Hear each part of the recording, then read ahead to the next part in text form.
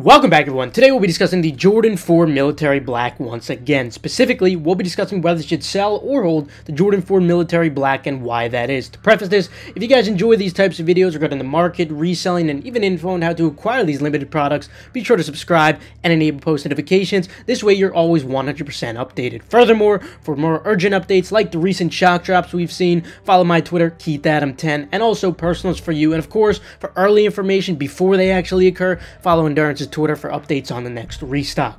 For those who don't know, the Jordan 4 Military Black releases on May 21st, and that is tomorrow. Retail will be $210. Stock between all sizes combined worldwide is just over 100,000 pairs, which is about average for Jordan 4, so don't expect these to be easy to get given their demand. In order to determine if the Jordan 4 Military Black will be a fruitful hold, we will cover an estimated range of what the sneaker will settle at after the drop, and also when the shipments come in, essentially all the pairs going into circulation, whether they're expected to increase post-drop or even hypothetically decrease, along with how much specifically over specific periods of time, and finally, what type of margin are we looking at for these in terms of holding, not the retail to resale initial margin, but rather just the hold margin over X period of time. Basically, are these going to be worth your time or not, even if they do end up going up? Kicking it off, let's discuss the estimated range that these should be settling at. To begin with, again, stock on these is just about average for Jordan 4 general release, so that in itself won't have much of a unique effect, contrary to a release such as the Jordan 4 Lightning, which had huge demand but also huge stock.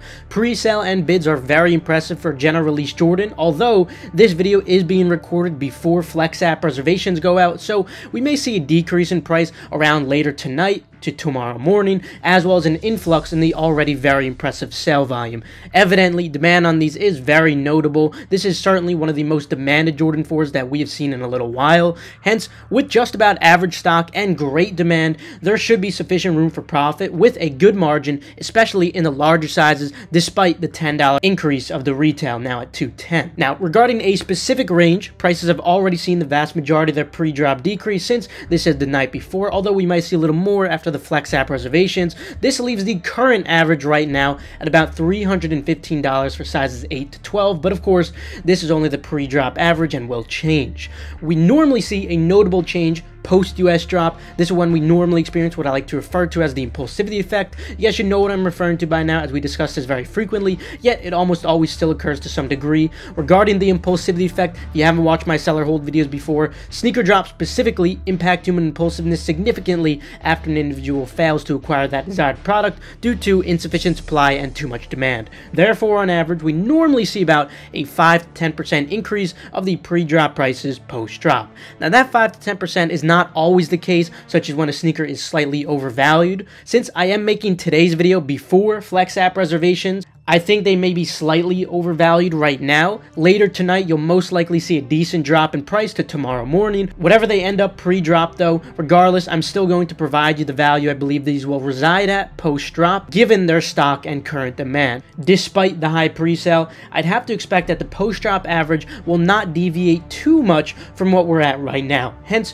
despite Flex app reservations still having yet to go out, I'd only expect about a 5 to 10% decrease from these current prices we're seeing right now. So for approximation, we could say 7% right in the middle. In the hypothetical case that it actually is a 7% decrease in price, this would leave prices at $293 on average. Now, that's not to say that these are going to experience a negative impulsivity effect, because there's a good chance, again, that these will drop further in price later tonight to tomorrow morning before the drop, so it might actually be a positive. Regardless, an average of $293 does seem to be reasonable given the average stock and well above average demand. Since that's an average, the big sizes may be touching the low 300 range, while the smaller sizes should still be in the upper 200 range, which should still leave more than sufficient room for profitability. Remember though, this is temporary. Now let's discuss what price will look like once the shipments go out in that 1 to 2 week range. During this period, the vast majority of pairs will be going into circulation, aside from the amount of pairs that already went out through in-store pairs and general early pairs like exclusive access. Contrary to a release like the Lightnings with immense stock, given that these have just about average stock, I'd expect only about an average decrease of about 10%. This would hypothetically leave prices at about $264 on average, and again,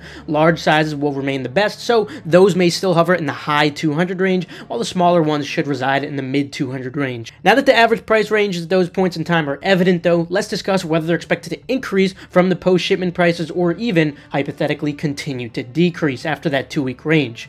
When it comes to these, I feel a pretty useful comparison would be the Jordan 4 white Oreo. Not only did they have a very similar color scheme, being primarily white with gray accents, but the demand was also on a very similar level pre-drop, as well as the stock being nearly the same. These Oreo 4s initially ended up almost right around with what we're expecting these military blacks to end up at, post-drop in the high 200 to low 300 range, and post-shipment in the mid to high 200 range. It has not even been a year since these Oreo 4s have released, and they've already seen over a 50% ROI on the majority of all sizes. This was certainly an ideal hold, and I do see that same potential when it comes to these Jordan 4 military blacks. I don't expect it to occur as rapidly as it did on the Oreo 4s, but over the course of a year, I am expecting a notable increase in value after that post-shipment trough. Finally, regarding the hold margin on these, essentially, are they actually going to be worth your time even if they do end up increasing? Well, as we did see on those Oreo 4s, prices on those are already in the mid to upper 400 range, allowing for a great ROI from their lows of about 270. If we do indeed see lows of about 270 on these military blacks, I certainly believe that there is more than sufficient room for a very good ROI, even if these don't end up in the upper 400 range, which I don't believe is very likely, but it is certainly possible. Hence, I would rate these an 8 out of 10 hold, assuming they do hit those lows of about 270 or even lower.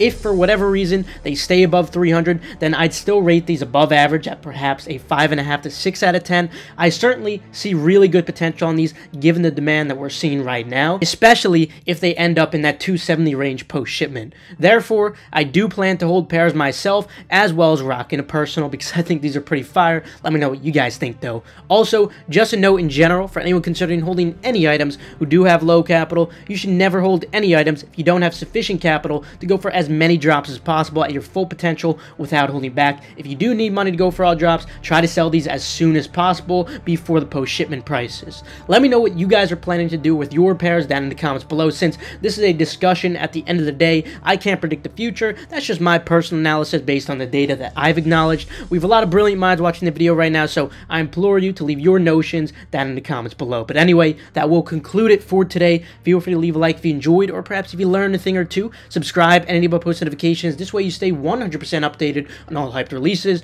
Also, you can feel free to check out the links in the description below for reliable, fast, residential proxies and pre-verified Nike sneakers or Adidas accounts. Also, feel free to follow Endurance's Twitter for updates on restocks or key giveaways, and the same goes for Gargantua if you want to keep up with the progress or restocks. Last but not least, make sure to follow KeithAdam10 and also Personals for you. This way you guys stay updated on all urgent info like I was discussing today. With that though, I will see you guys later. Have a fantastic rest of your day, and of course, good luck on copying these, or if you already copped, congratulations.